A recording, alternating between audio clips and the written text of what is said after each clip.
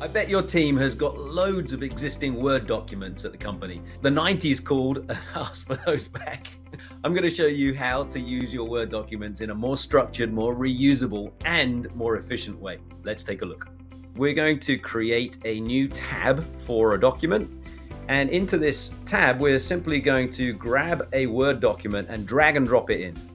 Like magic, it creates us the sections with all of the content ready for us to edit. Creating another document tab. You click on the import Word document, you'll see we use headings to create the categories and also the sections, and the body to create the contents inside. You can simply drag and drop a Word document and see the preview before you import the document too. We can also copy and paste content from Word directly. When you paste into Planoly, it will detect that it's coming from Word if you're using a Chrome browser. You can choose to either keep that formatting or clean the formatting.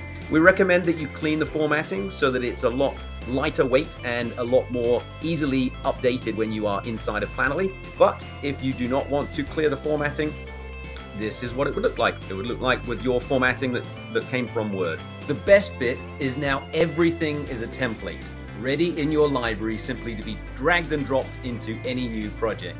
So your team will know exactly where to find the latest template.